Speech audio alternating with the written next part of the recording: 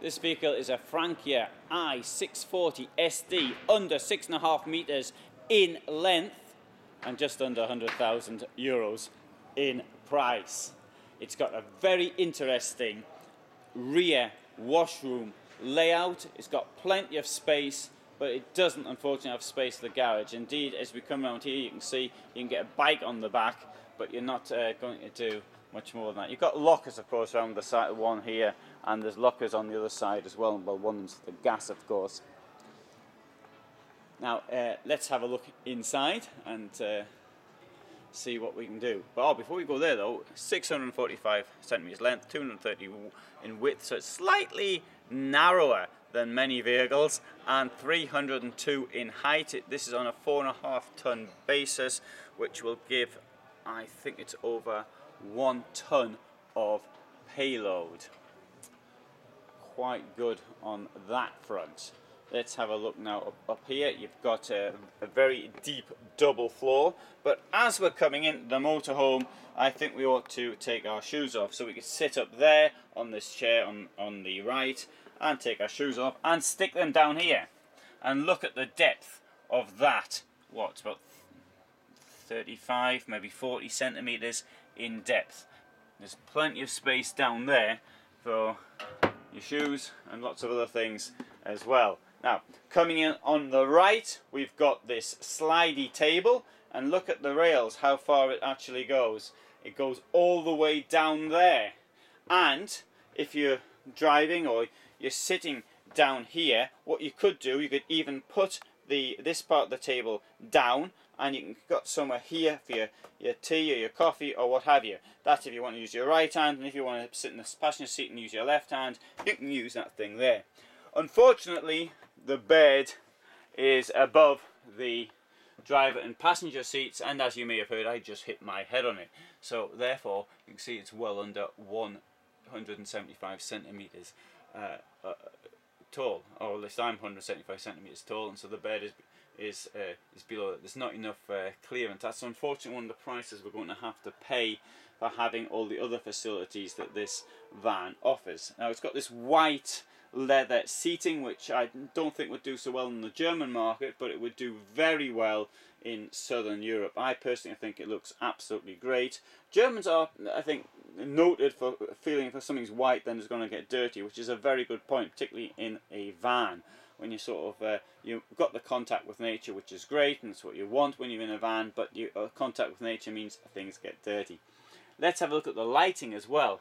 Lighting under the bed, on the side of the chair down there, absolutely brilliant in my opinion. Now, I want to mention the engine as well, because it's Fiat it's a Fiat semi-automatic setup, which means that Mercedes, for example, Frankia also do things with Mercedes. Mercedes put the handbrake is down here on the right hand side on the left hand drive model. Fortunately, Fiat's got it on the left hand side, so it's got it out of the way, which means that the step here is it's comparatively not so bad, because then there's a step further in this direction when you have a Mercedes. Of course, the step is the price we pay for having the table, and I think having that slidey table is a pretty good thing to have. Up there, glasses, and once I'm on that subject of glasses, let's have a look at the kitchen. Now, Frankia also do this slidey out thing here, which is quite convenient. That's for your bottles and your olive oil and whatever else there may be in there. Oh, and while that's open, I'll show you where the gas is. So you control the gas from up there, which is a convenient place to do so. But that is a ledge, and if I were parked, I would have maybe a plant up there, or a herb, because I'm wanting herbs than plants. And it's also, you've got a plug as well, so that could that's for your television. So if you want a television in here, you can put it somewhere like that. That place actually is designed for the television. I don't have a television, so that's why I put something else there. And also, at the entrance, you can see what's going on inside. You've got the Tourne iNet, which I've mentioned many times before, is absolutely brilliant. Now, let's come back into the kitchen. You've got a fat double fridge with an domestic oven above it. look at this huge amount of space you've got for food preparation. You've got things on the boil here, or not boiling, because actually that's not really good, but you've got things cooking here. You've got all of this. It says there, look at it, it says there, so much space. You've got huge amounts of space there. You normally don't see that much space until England play football. It's enormous. Right, what else we got? There's a rubbish bin up here, so you can stick your potato peelings or whatever it is you're doing goes in there, which you're not going to be eating. You've got a draining board there, and you've got the sink here with a domestic plug hole. Let's put it all back. Now, down here we have got sliding drawers, and you can keep maybe some of your shallow pots and pans down there. You've got drawers down here as well, as all very nice. That one could just come a little bit close to the wet room door, but it doesn't touch it, so it's okay. Right, in here we've got because hanging space. Now obviously you put the shelves where would be most useful to you, and we've got the fuse box at the bottom, so perhaps you wouldn't leave this one, and this one wouldn't be there. Maybe this one would be there, and you put some shelves further down. Now let's come into the washroom. You've got a big shower here. It's outstanding, isn't it? Really, the lighting in that is, in my opinion anyway. Plug holes on either side, slightly profiled so the water will go out, and there's domestic plug holes once more. Everybody seems to be putting domestic plug holes in now. I've sort of been arguing about this in the past. You can't find these nets to put over the ones that were being used, the smaller motorhome ones.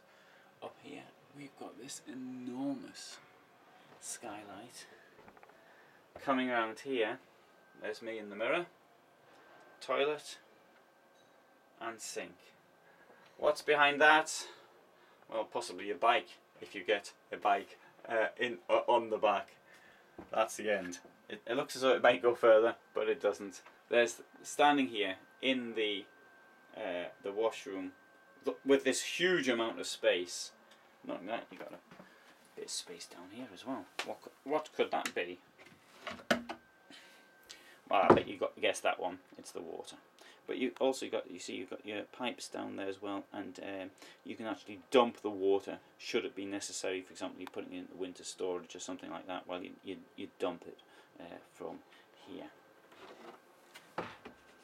Alternatively, you can just leave the taps running. That's another way of doing it. But I think dumping it is probably the best way, because leaving the taps running, I think more water stays in the system than if you just dump it directly. I might be wrong on that one, by the way, so you don't have to take my word for it. There we have light switch, bang.